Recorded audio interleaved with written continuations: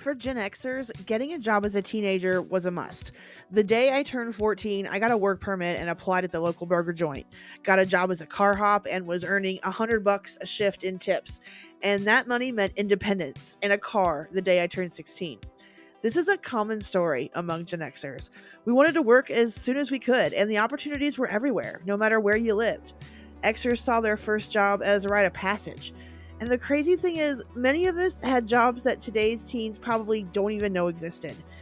Things have definitely changed. Thanks to the 21st century economy and the employment landscape, plus advanced technology, jobs for teenagers these days don't look much like they did back in the 80s and 90s. So here's a glimpse into a bygone era filled with charm, quirks, and a whole lot of character as we go through my list of Gen X teen jobs that no longer exist. Working at a record store in the 1980s and 90s as a teenager was pretty much a dream job for Gen Xers. It was a unique experience that combined passion for music with a sense of community. The record store was a hub of musical discovery with posters of iconic bands plastered on the walls and the constant hum of music playing in the background. If you were lucky enough to land a job at a record store, chances are you were already deeply passionate about music. Whether you were into classic rock, punk, hip-hop, new wave, or any other genre, this was the place to indulge. Most small towns had some kind of indie music store that hired at least one or two teen workers. Those were hard jobs to get. Or if you lived near a mall, you could land a job at a chain store like Sam Goody, Camelot, or Tape World. In the cities, there were jobs at mega stores like Tower Records. One of the most exciting aspects of working at a record store was the opportunity to discover new music. You'd often come across lesser-known bands or underground releases that would become your personal favorites. The job was a constant opportunity for music discussions. Customers would share their favorite bands, debate the merits of different albums, and sometimes even introduce you to music that you hadn't heard before. In the 80s and early 90s, vinyl records were still a popular format with their large covers and warm sound. Many customers preferred the tactile experience of flipping through vinyl sleeves and reading album liner notes and carefully selecting their next purchase for their collections. Mixtapes were a big part of the music scene at the time, too, and customers would often ask for song suggestions. It was truly a skill to curate the perfect mix for any person or occasion. As the 90s progressed, cassette tapes gave way to CDs, which offered clearer sound quality and greater durability. But do you guys remember the long box CD packaging when that first came out? It was crazy. The transition from tapes to CDs marked a significant shift in the music industry, and record stores played a central role in this evolution. But with the rise of digital music downloads and streaming services, the era of the record store gradually came to an end. Most iconic record stores have closed their doors, leaving behind a legacy of music fandom and community, but with no more teen jobs for Gen Z or Gen Alpha. If you lived in a suburban or rural area where physical phone books were widely used in the 80s and 90s, chances are a teenager helped deliver them to your home or business. While some areas did have their phone book deliveries done by the local phone company, others hired teens for the task of annual phone book delivery for both the yellow and white pages. This job involved carrying a stack of phone books and walking or biking through neighborhoods to drop off a book at each doorstep. Before hitting the streets, you'd typically receive a batch of phone books that you had to sort and organize. This might involve separating them by neighborhood or by street to make the delivery process more efficient. You'd also have to package each book in a plastic bag. At least that's how I remember it back in the 90s. Delivery routes were usually predetermined with specific areas assigned to each delivery person. The goal was to cover the entire area within a certain time frame, ensuring that every household received a phone book. Phone book delivery was a job that required physical stamina. Walking or biking from house to house, often carrying a heavy sack of books, could be quite the workout. Since deliveries were made directly to people's homes and businesses, the job meant spending a lot of time outdoors. And one of the benefits of this job was the independence it offered. Delivery people were typically given a route and expected to complete it on their own, with minimal supervision. For teens balancing school and other activities, phone book delivery was a nice gig when it popped up. Deliveries could be done after school hours or on weekends, making it an easy way to earn some extra cash. Pizza Hut's iconic red roof restaurants were a staple of many communities in the 1980s and 90s. The restaurants had a distinct look with their red brick exteriors, large windows, and their red soda cups inside with their jukebox and, of course, a tiny all-you-can-eat salad bar and pizza buffet. People actually went there to dine in with their families, and a server would serve up yummy pan pizzas, breadsticks, and beer on tap. Okay, yeah, you had to be 18 to serve that. According to former Pizza Hut servers like myself, the salad bar was this amazing force field that somehow managed to keep the cigarette smoke separated from the non smoking section and the other side. It must have been the kale. Smokers tipped better than non smokers, the songs Don't Worry, Be Happy and Kokomo were overplayed on the jukebox, and Book It kids were always so excited to get their personal pan pieces they earned by reading books. To say those pizzas were made with care is an understatement. Many Gen Xers were the Book It kids in the 80s and then went on to serve up pizzas in the 90s. With wages and tips, you could make good money as a Pizza Hut server, like $20 an hour. That would be like $40 to $50 an hour today. Of course, the trade-off was that you would go home smelling like the worst ashtray on the planet after every shift, but at least you could bring home a pizza and breadsticks every shift from the mistakes and leftovers. And let's not forget those polyester uniforms. Those were for the older Gen Xers though. By the time I was a Pizza Hut server in the mid-90s, you only had to wear a red polo and a visor. But it was a sweet gig anyways.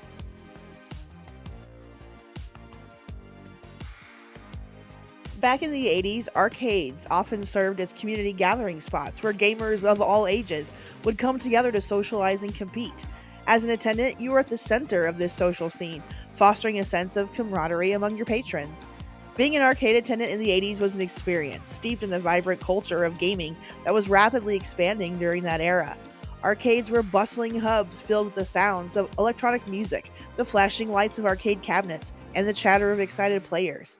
As an attendant, you were right in the middle of that energetic environment. You'd interact with a wide range of people, from kids who spent their allowances on games to seasoned players trying to set high scores. You need good communication skills to assist players, offer tokens or change, and answer questions about games. Arcade machines weren't always the most reliable things either, so part of your job involved basic technical troubleshooting. This might include fixing coin jams, adjusting controls, or rebooting glitchy machines. Regular maintenance was crucial to keeping the arcade running smoothly. This involved tasks like cleaning screens and control panels, replacing buttons or joysticks, and ensuring all games were in working order. Arcade attendants often witnessed intense gaming competitions as players vied for high scores and bragging rights, and keeping track of high scores on each machine and possibly organizing tournaments was part of the fun of the job. You needed a good understanding of the games in your arcade. Players might ask for recommendations or tips on how to beat certain levels, so being knowledgeable about the games was important for providing excellent customer service. Arcades had their share of security concerns, of course. You needed to keep an eye out for potential troublemakers and ensure fair play among patrons and handle any conflicts that arose. But overall, being an arcade attendant in the 80s was a dynamic and exciting job that allowed you to be part of the burgeoning gaming culture of the time. Being a video store clerk in the 1980s and 90s was a quintessential Gen X teen job, and it held a unique charm and experience that's pretty much impossible to replicate today. A workplace lined wall to wall with VHS tapes and later DVDs, the video store often had a distinct smell, a mix of popcorn, plastic, and the faint scent of cardboard. One of the best parts of the job was getting to watch the new releases before they hit the store shelves, and also recommending movies to customers. You had to know the inventory inside and out, from the latest releases to the hidden gems. Customers would often come in with a vague idea what they wanted to watch, and it was your job to guide them to the perfect film. You'd often have regular customers who would come in every week, sometimes even daily. You'd get to know their movie preferences, and they'd trust your recommendations. A big part of the job was ensuring that all the tapes were in their correct sections, and this meant alphabetizing the movies, placing them in the right genres, and making sure the new releases were prominently displayed. When customers came to rent a movie, you'd take their membership card and scan it, and then hand over the chosen tapes. Sometimes there were late fees to collect, which could lead to some interesting interactions. Returns involved checking the tapes for any damage and then restocking them on the shelves. The worst part of the job was calling people on the late list and telling them they needed to return their movies. Late fees were a significant part of the rental business model, often causing moments of tension when customers returned tapes a day or two late. At Family Video, the managers actually did home visits to try to retrieve their movies that were more than 30 days late. Seriously. And don't forget the dreaded Be Kind rewind stickers on every tape, reminding customers to rewind before returning to avoid extra charges. But with the rise of streaming services like Netflix and the decline of physical media, video rental stores gradually faded away. The experience of browsing shelves, chatting with clerks, and the tangible excitement of holding a physical movie in your hand has become a thing of the past. Working in a photo lab in the 80s and 90s was an interesting job that involved handling physical film and the art of developing and printing photographs. And you got to look at everyone's pictures, which is kind of weird when you think about it. Customers would actually drop off their rolls of exposed film from their vacations, family events, or just everyday moments they wanted to capture to let a lab turn that film into prints. Some Gen X teens worked at tiny photo huts where the film was mailed off to a lab and the customers would return in a few days to pick up their photos. And then as technology advanced, the more common photo huts were 1-hour spots where you had an actual machine on site. Customers would drop off their film rolls and lab technicians worked quickly and efficiently as the film processing machines were designed to develop the film in just a few minutes. These machines were the heart of the 1-hour photo lab. They automatically developed the film rolls, allowing technicians to work on other tasks simultaneously. Enlargers were used to create prints from the developed film, and technicians could adjust settings for exposure, contrast, and color balance to get the desired results. Of course, as digital cameras became more popular and then the advent of the smartphone, the demand for film processing declined. Many 1-hour photo labs either closed down or transitioned to offering digital printing services. Despite the decline of 1-hour photo labs, though, there has been a resurgence of interest in film photography in recent years. There are a few labs that still exist, catering to enthusiasts who appreciate the nostalgic charm of film. Being a movie theater projectionist in the 80s and 90s was a unique and fascinating job, offering teen workers a blend of technical skills, a little behind the scenes excitement, as well as a front row seat to the world of cinema. Before the digital age, when Xers were teenagers, the primary duty of a projectionist was to operate the film projectors. This involved loading the film reels onto the projectors, starting and stopping the films at the right times, adjusting focus and framing, and ensuring that the film ran smoothly during screenings. Projectionists were responsible for the quality of the film screenings, and that included inspecting film reels for defects, making any necessary repairs or splices, and ensuring that the picture and the sound were optimal. In theaters with multiple screens, projectionists often had to manage several projectors simultaneously, and this required coordination to ensure that each film started and ended on time. For teenagers passionate about movies, being a projectionist was a dream job. It offered the chance to immerse oneself in the world of cinema, watch movies on the big screen, and gain insight into the film industry. The job provided valuable technical skills that were highly specialized. Teenage projectionists could learn about film projectors, film formats, and audio systems, and that could be valuable for future careers in the industry if they wanted it. Projectionists often enjoyed a degree of independence in their work. They were responsible for their booth and could work at their own pace. Many theaters offered employee perks such as free movie tickets, concessions, or the ability to watch films during off hours. And of course, that was quite appealing for teenagers who loved movies. The late 90s and early 2000s saw the transition from film to digital projection in theaters. This meant that many traditional film projectors were replaced with digital systems, changing the role of the projectionist. With the shift to digital now complete, the demand for traditional film projectionists has declined rapidly. Many theaters no longer require projectionists to operate the digital projectors. Speaking of the movies, once again, another Gen X teen job that no longer exists for the most part is theater ticket sales and concessions. In the 80s and early 90s, before the days of Fandango and other online ticket sales sites, movie theaters primarily used manual ticketing systems.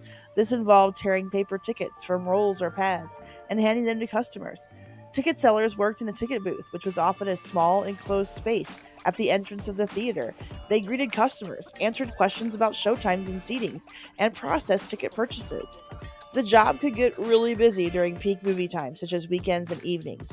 Long lines of moviegoers would form, especially for popular films or premieres. Transactions were mostly done with cash, so ticket sellers had to handle money, make change, and ensure accuracy in transactions. Some theaters encouraged ticket sellers to upsell, so they would offer premium seating options or promote concession combos along with the tickets. The concession stand was a hub of activity, with moviegoers lining up for popcorn, candy, soda, and other snacks. Concession workers prepared popcorn, filled soda cups, and arranged candy displays. They also stocked condiments, napkins, and straws. Just before movie showtimes, especially during intermissions, the concession stand could get incredibly busy. Workers had to work quickly to serve customers while maintaining quality and cleanliness. Between rushes, workers cleaned counters, restocked popcorn machines, and ensured that the concession area was tidy and presentable. Okay, I get that there are still movie theaters operating today, and there are still movie concession workers. However, in my experience, there are usually skeleton crews to handle the popcorn, and the soda machines are like these fancy contraptions in the lobby that customers use on their own after a concession worker hands them a cup that probably costs $8. People just don't go to the movies like they used to, and the theater experience is nothing like it was back in the 80s and 90s when Gen X teens ran the place.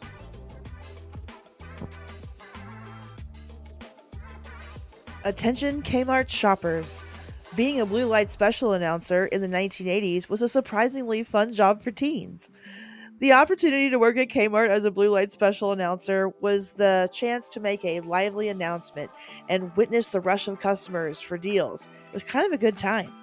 Working at Kmart in the 80s and 90s, especially as a blue light special announcer, offered a unique and dynamic experience for employees. Blue light specials were like a hallmark of Kmart's marketing strategy. They were these surprise discounts offered on specific items throughout the store, and they were announced over the intercom with these flashing blue lights. The announcements would draw shoppers' attention to the special deal, creating a sense of urgency and excitement. Customers would rush to the designated area to take advantage of the limited time offer. Blue light specials could apply to a wide range of products, from clothing and electronics to household items and toys, and this kept the promotion fresh and interesting for shoppers. The role of a blue light special announcer was to generate excitement and enthusiasm for the blue light special, and this involved making announcements over the store's intercom system, often with a lively and engaging tone. Many who worked at Kmart during this time actually look back on their experience with nostalgia, remembering the camaraderie, the excitement of the blue light specials, and the satisfaction of helping customers find great deals. Working at Kmart provided valuable retail experience, teaching teenagers customer service skills, teamwork, and the ability to work in a fast-paced environment. You could say the same thing for jobs at Sears, JCPenney, Dillard's, and pretty much any other department store at the time. During the Gen X teen years, though, Kmart was a beloved brand, known for its affordable prices and its family-friendly appeal. The blue light special became a cultural phenomenon, and it's often referenced in popular media and advertising at the time. It became synonymous with the thrill of finding a great deal. Portrait studios were all the rage in the 70s, 80s, and 90s. For many families, a visit to Olin Mills or the Sears Portrait Studio was an annual event. I remember one year getting our picture taken at a pop-up portrait studio at Walmart. True story. I think it was in the middle of the baby section. These studios offered a range of photography services, including family portraits, individual portraits, school photos, and specialty sessions. They were a great place for teens to get an after-school job, especially when they started popping up at malls across the country. The focus was on providing customers with high-quality, memorable portraits that captured special moments or created a specific desired image. Sales staff played a crucial role in guiding customers through the portrait process, helping them choose packages, poses, and styles that suited their preferences. They would present customers with various portrait packages, each offering different sizes, quantities, and types of prints, like wallet-sized 5x7 and 8x10s, along with additional options like frames or albums.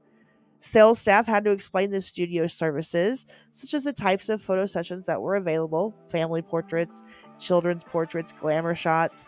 It would also explain the duration of the sessions and if there was any retouching or editing services that were included.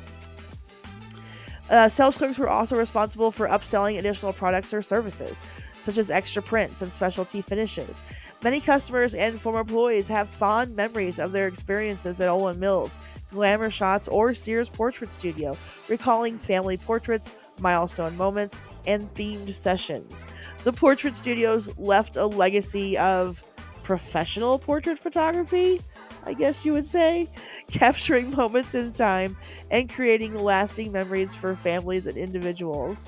The glamour shots trend, by the way, became iconic of the 80s and 90s, and in its own joke of a way, kind of influenced fashion and photography styles of the era.